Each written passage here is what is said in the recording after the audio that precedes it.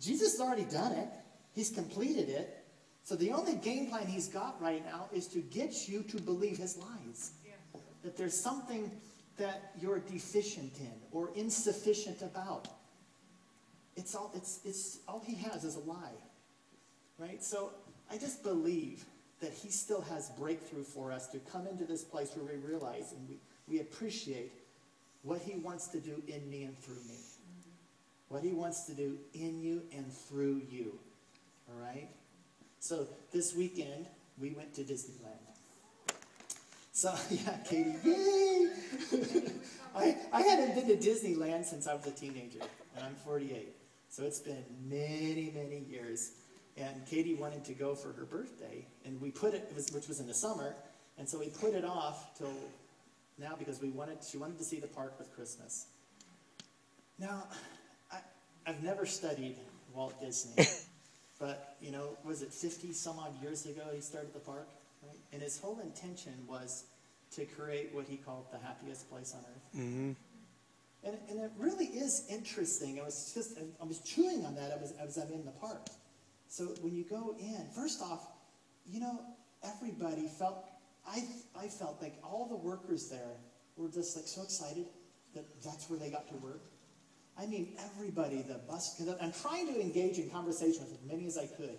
From the guy who was cleaning the bathroom, somebody who was picking up, you know, the little sweeping pans, and then my bus driver that took us from the park. I was like, they were just thrilled that they got to work at Disney. And I thought, wow, this is really interesting.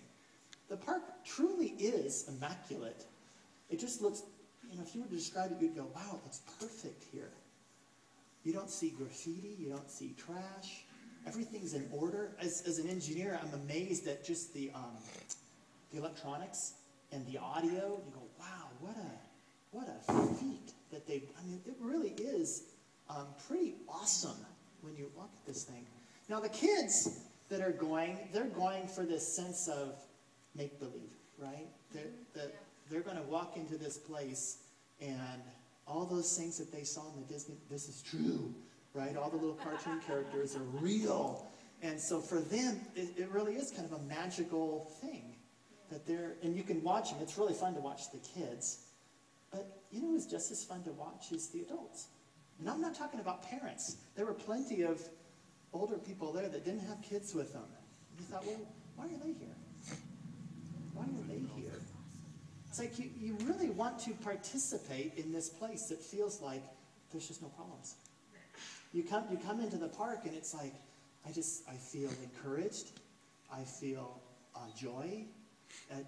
It's good to be around people that have just a sense of wanting to participate in that culture. And what are they doing? It's like, outside the park, it feels messy. Inside, it just feels clean. Maybe I've met some who go because their lives feel so stressful that they just want to go and shut off just for a moment, just kind of, right? They want to escape. It's like just for a moment, because life just feels cluttered. And I thought, wow, look at that. And the other observation I had was, I felt people, when they came in the park, not just the employees, but the guests, participated in the culture. Nobody tells the guest, hey, pick up your trash. But you don't see people dumping trash. You really don't. It's like they're not marring things. It's like, well, they came into this place and all of a sudden there's this attraction that they have to want to participate in it and protect it even. You would have conversations with people in line and you really felt like, well, we could be friends. We could hang out with each other. Let's go get some coffee. It really was an enjoyable experience. Is it fake? No, I mean, it's got lots of things and props around it, but it really is a genuine culture. I thought, God, that was your plan. Walt Disney had nothing on you. You said you came to bring order.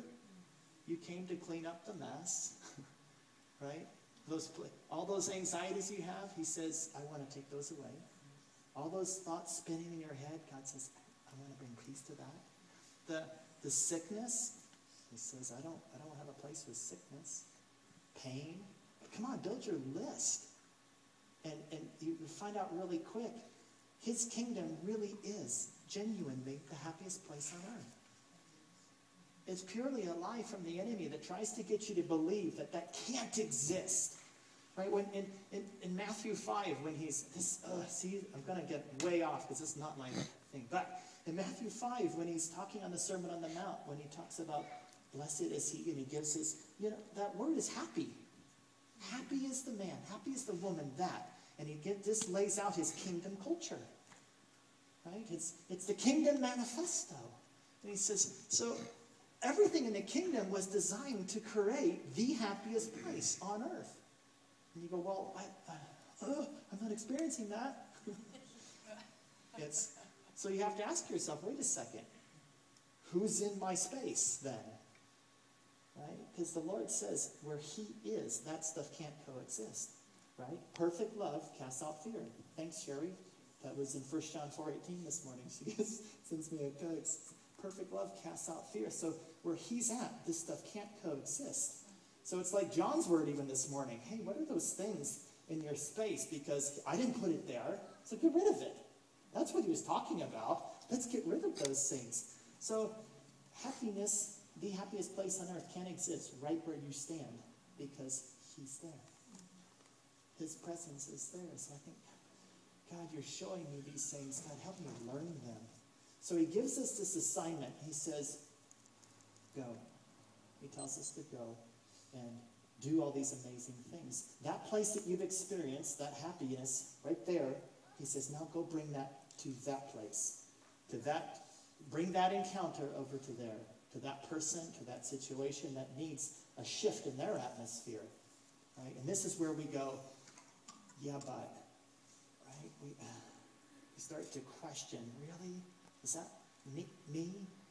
Now, we've been going after this. Jesus established a model for how we live life in this kingdom culture. Right? He came to show us how to live in a right relationship with the Father. He came to show us how a man filled with the Holy Spirit, being led by the Holy Spirit, lived life. Right? He wasn't exempt from problems around him. Right? But he came to show us how to live in the midst of those things, how to shift the atmosphere where we're at. And so we would say, well, okay, that's God. That's Jesus, the Son of God. I'm not Jesus. And right, so we stop right there. I'm not Jesus. And we go, well, hold on a second. Let's talk about the disciples, right? And we look at them and we say, well, when they were with him, they had a measure of what you might call success in kingdom living. In fact, even they came back, though, and said, Jesus, why did it happen here, but it didn't happen here? How come I could cast them out in this city and this city, right? So they're learning. But so what have we talked about? We've also learned that, well, they kind of had a partial place of authority there, but Jesus, one, had not gone to the cross yet, and two, the Holy Spirit had not been released on them. That's what we found in Acts, where God says, wait here, I'm going to give you everything you need to complete that assignment. Right? That's what we discovered in Acts. He came. So he did. He's living inside everything I need to do my job. But when he said go, my commission, I have. So I'm still in this place of, yeah, but. That's the breakthrough I think he has for us, church. It's like, how do I get past the yeah, but? How do I get through that door that says, somehow I'm not qualified to be the happiest place on earth? I'm not qualified to exist or stand in that place. Right? So there's something to be said about encounter, commission, power, and authority. Right? The church loves encounters. When I say that, it's like, I love to come to this place where they're worshiping. There's a sense of, like, he's here, he's in this place. Right? But what do I do with that? Right? Do I sit, was it all about, oh, okay, I feel good now, I can go. Then I go and I have a trashy week, and it just feels generally yucky. And then I come back, okay, I need my encounter again. I feel good, now I can go. Right? Look, your encounters with the Lord, and even times like this where we come together, they are intended to do that. It's here for you to be refreshed. He wants that. It's here to restore you. right? There's a sense of, like, even, right, renewing those things that feel like maybe they've been kind of chipped away at or even robbed this week. It's intentional. But the Father also says, now in that place of feeling refreshed, he's reminding you of your commission. Hey, how you doing on your job? How you doing on our relationship, working together? How you doing living kingdom today? How you doing? And that's the conversation we shy away from. Right? Where it's like, well, Father, we love to bring him our list. God, I need you to do this, I need you to do this, I need you to do this, I need you to fix this, I need you to provide this. I've got my list. I need you, God. He wants to know, it's like, well, what about my list sometimes? He's got things he would love to share with you, but we get stuck in this place, right, that says, I came for the encounter, right, and that's all I want, right? And I just want you to know, that's the biggest lie, I think, right there from the enemy, that you weren't created to live past the encounter. He wants you to be in this place where you feel comfortable, like sitting on the couch next to him. I mean, can you actually even kind of visualize that, where you would sit on the couch with the Father, and he says, man, how was your day? And you feel it, and you're feeling that, I'm okay, he's taking the junk away. And then he starts talking to you, hey, what do you want to go do? Let's go change that. Let's go change this. So that's that place we want to live in. Now, it's funny because when Lance read Romans 8:28, earlier this week he'd given a post, and this isn't my notes either, so I probably do that too, don't I? Right? Listen to this, Romans 8:28. Actually, and I'm reading out of the Message because I really liked when Lance used it in the post. I won't read 28, that's what he read about God working out something good. But listen in verse 29. God knew what he was doing from the very beginning. He decided from the outset to shape the lives of those who love him along the same lines as the life of his Son. Did you hear that? He's shaping you just along the same form and fashion as Jesus. The Son stands first in the line of humanity he restored. We see the original and intended shape of our lives there in him. After God made that decision of what his children should be like, he followed it up by calling people by name. After he called them by name, he set them on a solid basis with himself. And then, after getting them established, he stayed with them to the end. That's the Holy Spirit, gloriously completing what he had begun. Look, so that issue's settled. You're his plan A, the Holy Spirit in you. So I want to talk this morning about that threshold of going from this encounter to walking in this commission, about intentionally releasing, understanding that I have an assignment to release his presence. He's in me, yes. He's also upon me to give. Right? It models the same teaching we had probably a couple months back when we talked about faith and love. That vertical relationship. I rest in the vertical, right? My faith, confident of who he is and what he's done and what he's resourced me to go do, which was love. Right? So church, that's how he wants us to live. Right? So it's really interesting. So as you go read in each of these commissionings, where he says, go heal the sick, right? And preach the gospel, right? And open blind eyes, raise the dead. There's an interesting statement he says. And I'll read, there's one in Matthew and one in Luke, and you don't have to turn there, but after he gives this, go preach this message about the kingdom, he tells them, in whatever town or village you enter, search for some worthy person there and stay at his house until you leave. As you enter the home, give it your greeting. If the home is deserving, let your peace rest on it. If it is not, let your peace return to you. I thought, well, that's kind of peculiar. When you go to the house, it's like, how do you give peace? How do you send this thing out and actually say, I didn't want it, so I'm taking it back? What is that? So I want to draw you to this picture. Back in Genesis, we looked at one, remember Jacob with a ladder from heaven, and we talked about what that prophetic picture looked like. Remember this one in the ark, right, with Noah? And so he's got a window that's high in the ark, so he can't see his surroundings, right? He knows he's been in the storm floating for many days. He doesn't know what the environment's like out there. So what does he do? Right? Remember the dove? Remember, he sends out the dove. And sometime later, the dove comes back. Right? And so Noah realized there was no place for the dove to go. Right? So it says he took the dove back to himself. Does it again. This time it comes back with a branch, an olive branch. And then he waits another week. And then he sends it out again a third time. And what? It doesn't come back. Right? Because it found a place to rest. In the kingdom, peace. Let me do it this way. In the world, peace is about the absence of something. Right? The absence of war. The absence of conflict. Maybe it's the absence of noise. Right? But in the kingdom, peace is not the absence of something.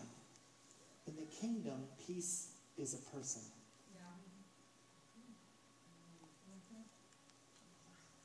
Peace is Jesus, the Spirit of God. Right? So how do I give that on a house? How do I give that in an environment? Right? So listen to what Jesus says about himself in John chapter 6. He says, because we're going to know, how do I release this? How do I release his Spirit on a situation?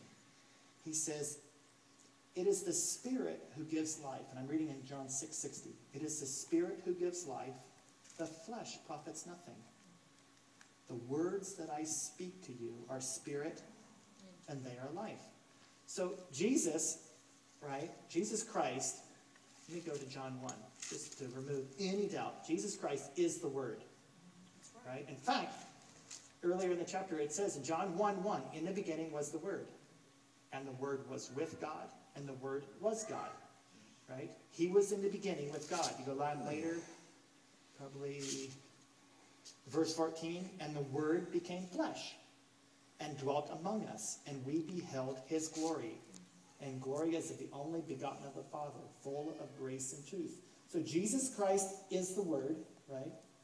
And it says, and when he speaks, his Spirit becomes life. Right? When Jesus releases this word, right, he's releasing kingdom. Do you see that? So here's what I want you to know. When all ministry, I'm thinking about that dove again. When he speaks, I want you to get this picture. Maybe this will help. When he speaks, I want you to think of him sending out the dove. Right? Just like Noah. Right? So all ministry, really, I don't care where you're at, what church you're in, all ministry is about your relationship with the Holy Spirit. And where is that Holy Spirit resting? All ministry. So are we positioning ourselves to be a person, a man or a woman, who is releasing, right, the Spirit in the environment? So Romans 14:17 says, the kingdom of God is righteousness, peace, and joy. Is that peace? And what? And the Holy Spirit, right? So the kingdom is in the Holy Spirit. So let's stitch it all together. Jesus speaks. It says he speaks life. His words become spirit. The Spirit is the kingdom, right? Spirit's the kingdom. So when he speaks, he is releasing kingdom in the atmosphere. He says, a greater reality just came upon this one. Right? So that's the model Jesus is showing us. So what are some ways that we can intentionally release his Spirit? Right? So there's the first one right there. We need to be about declaring his words. Jesus said he only spoke what the Father was saying. He only did what the Father was doing. So we have to realize this place. We find out in the Gospels when we're reading his story, Jesus continually stole away and got away on his own. Do you wonder what was he doing there in those quiet places? We think maybe, he must be needing a nap. I'll tell you what he's doing. He's spending time with the Father. Right? He is realized, and he's showing us the model, that intimate place with the Father is so critical. How did he know what the Father was doing? How did he know what the Father was saying? What he wanted to say? He had to spend time with the Father. Oh, church. I don't know what that looks like for you. I would just like to encourage you. You're not, his words, what the Father is saying, you're not going to find on the internet. You're not going to find trolling around on the TV, at the movie theater, with your friends. It's an intimate relationship between you and the Father. That you would genuinely come to the place where you're comfortable saying, I don't, what's this? Ask questions. Can you show me this? What does this mean? Where you're reading in Scripture and you're confused, and he's the one you go to say, this doesn't make any sense to me. But the issue of understanding what he's saying is so important. So I just want to encourage you that maybe this week, that's a good place to start. You're sitting here saying, I want to be an environment changer. I want to be able to release this happiest place on earth around me to my coworkers or to somebody that needs Jesus. It starts right there. That's an easy one of intentionally releasing. What does the Father say about this? You'll hear us talking up here many times in releasing blessings over you or speaking a declaration. This is what he says. I'm declaring, right? All we're doing is we're agreeing with what he has already said, right? And so one of the ways that we release presence is just coming into agreement with his word and speaking it, right? And speaking his word. So I just want to encourage you, be about this business of what is the Father saying. Here's one way to find it. The other one is to crawl into his lap and ask him, what does he want to do? Another way that we release presence is through touch, right? The Bible makes it clear. We have this privilege to lay hands on people and release presence. We can pray for healing, right? He says lay hands on the sick. He says that we can impart, like commissions, right? He tells us to lay hands on them and send them out, right? So there is something that's going from us to him. We're just following his model. Other ways that we can release presence, right, is through acts of faith. You know, sometimes when we'll pray, or maybe you're the one being prayed for, right? Maybe it's a bad shoulder. You know, one thing you can do is it's like, you know what? I'm not telling you to hurt yourself, right? If the doctor said don't walk on it, don't walk on it. But you know when you have pain in your body. So if someone's praying for, say, a bad shoulder, test it out. Hey, right? Test it out and find out. Hey, did you do something? Because I'm going to come into agreement with what just you said over me. God heals. And I'm going to test it out. Maybe you're praying for somebody. Ask them. Test it out. We have much evidence in Scripture where God used the act of faith to bring his presence to complete a situation. Right? So let's walk in those things.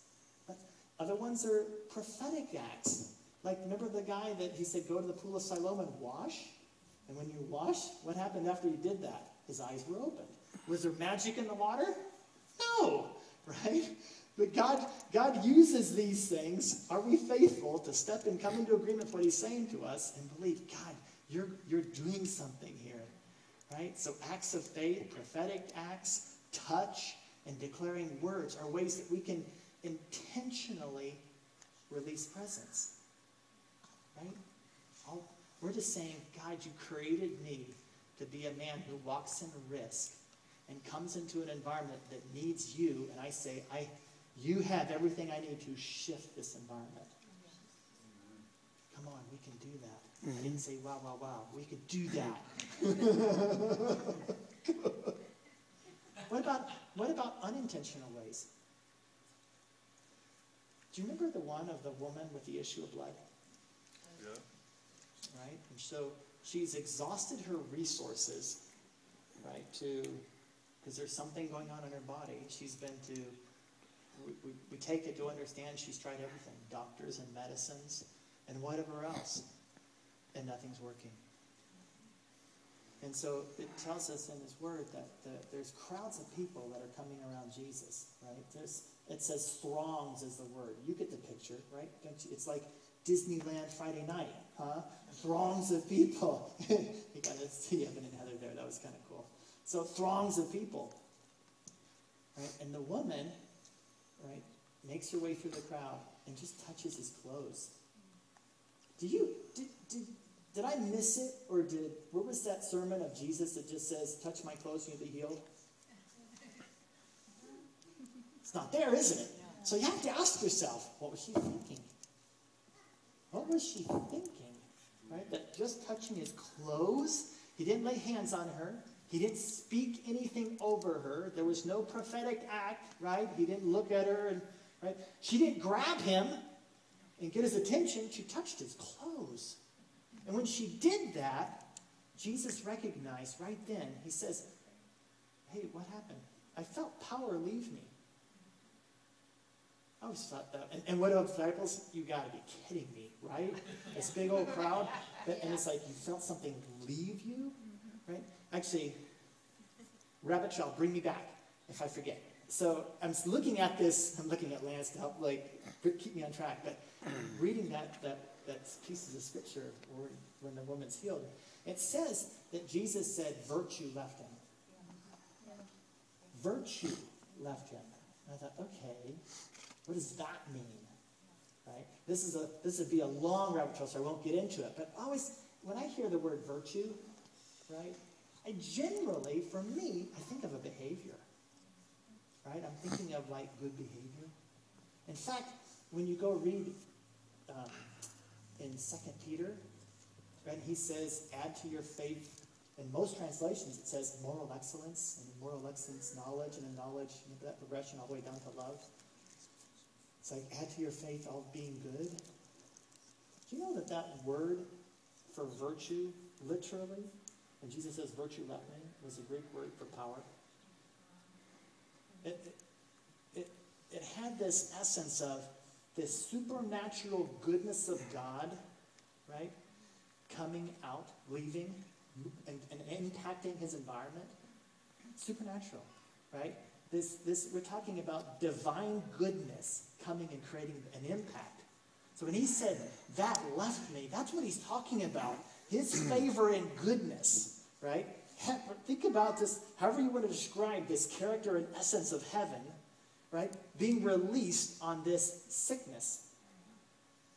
Virtue. Power. So now when I read that, now I can't help it when I read that 2 Peter. Add to your faith power. Yeah. Come on. Oh. Add to your faith, right? This recognition that the substance of him, his presence in me, he's given me authority to release and give and bring and impact an environment. Add to your faith that, right? It's getting past that door, that threshold of, I've got the encounter, I feel good, but I'm not going to feel, there's something keeping me from walking. That's this virtue. He says, walk in that. It's like, oh, wow, that is the coolest thing. So it's like, so Jesus, right, it says she touched it and she was healed. Right? You go just a few chapters later, now we read, let me read one of them too.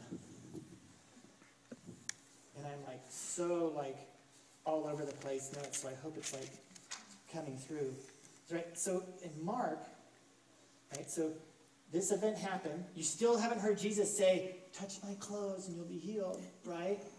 Right? We don't know why the woman did it other than it's this absolute hunger for his presence, right?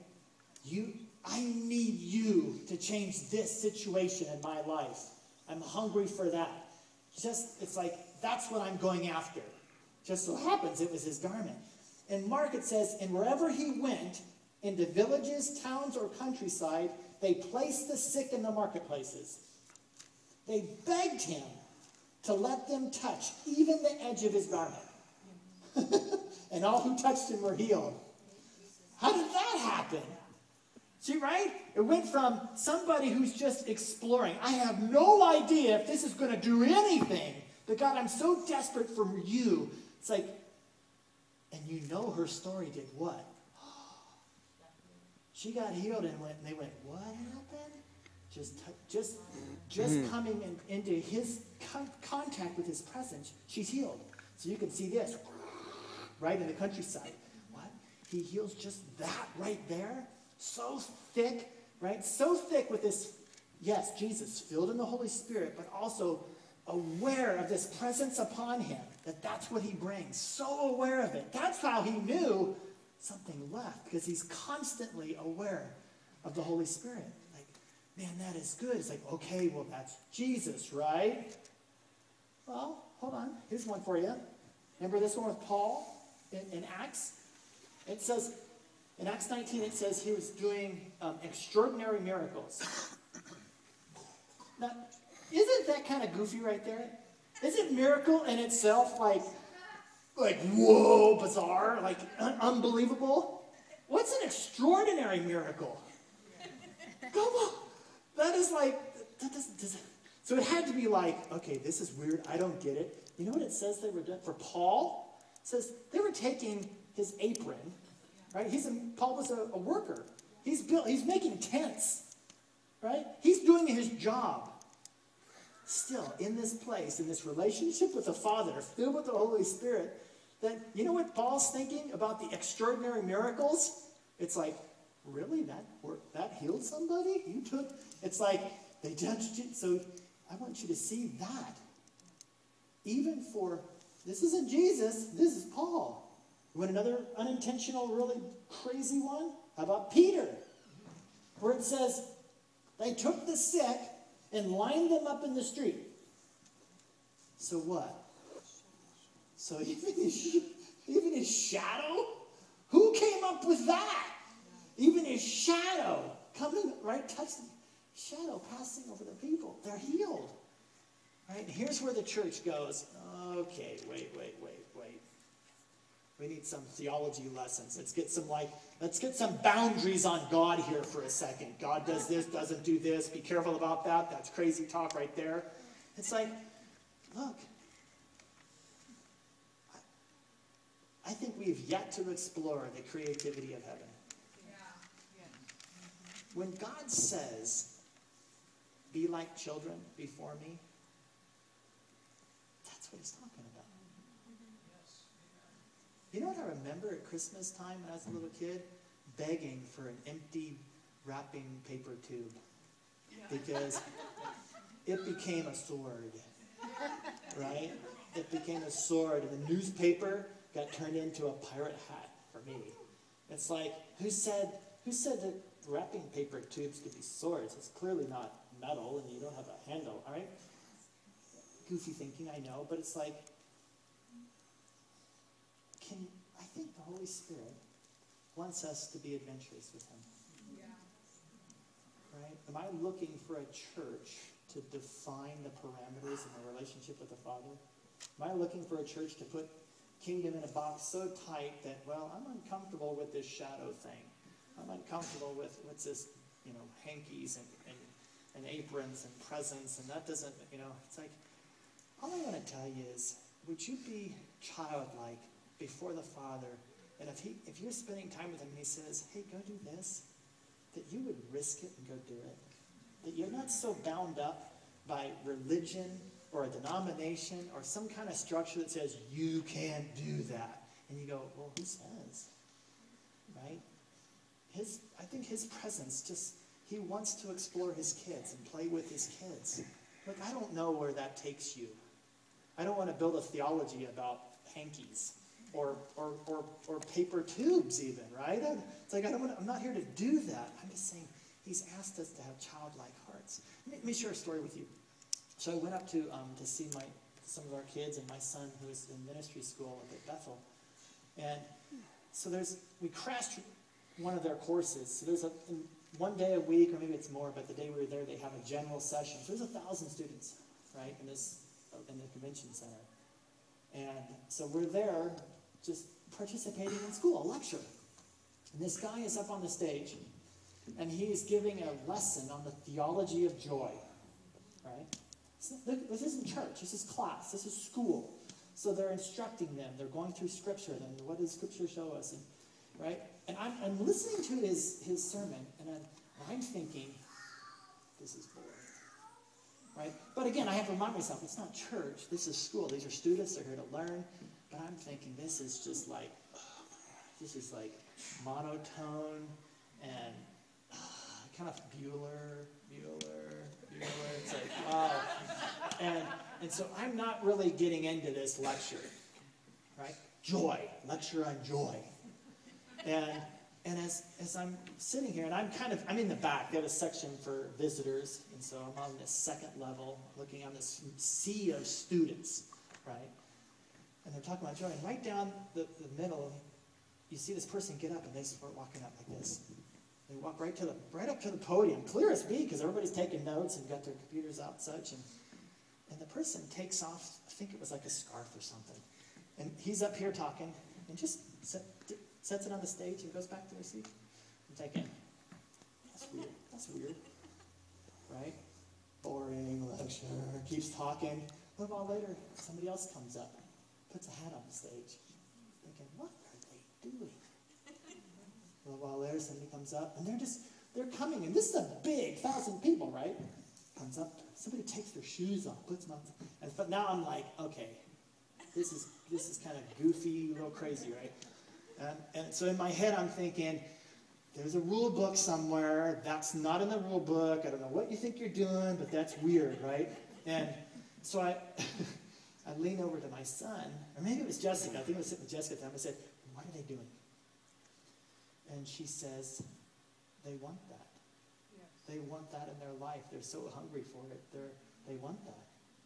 Yes. I thought, oh, okay. So my little kind of nervous tension about disorder kind of quiets a little bit as more people are coming up and doing this. And now some are coming up, and it's cement floors. This isn't a church. This is a big civic cement floors, laying on the floors.